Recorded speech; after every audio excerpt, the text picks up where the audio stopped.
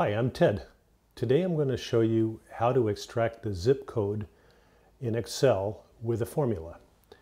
I have a spreadsheet here that has several addresses, and they all start with the full address all in one cell, all in text format, and that's a key to working the way I'm going to describe it, is that you're assuming that the zip code is going to come from the last part of an address that's all one text item in a cell.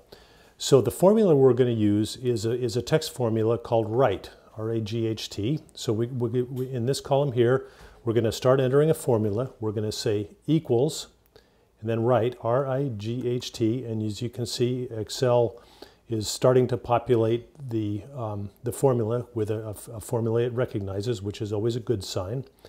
And then we type the left parenthesis, and then enter in the cell that has the contents of the address.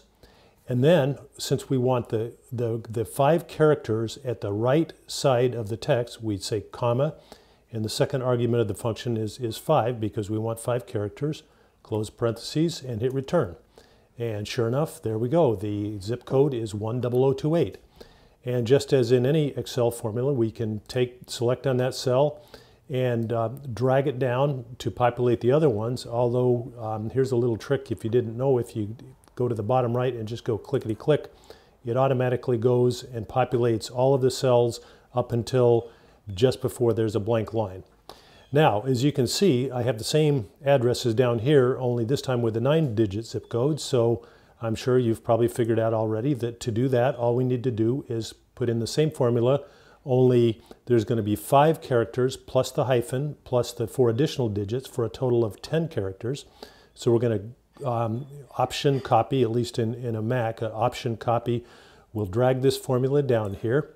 And we're now, instead of the 5 here, we're going to put a 10 in this formula. And that will extract the 10 characters at the right of the formula, which is the 9-digit zip code. And we'll do the same thing. Go to the right bottom of the cell, clickety click, and there we have the 9-digit zip code. I hope this has been useful. I'm Ted, and today I showed you how to extract the zip code with a formula in Excel. Thank you for watching.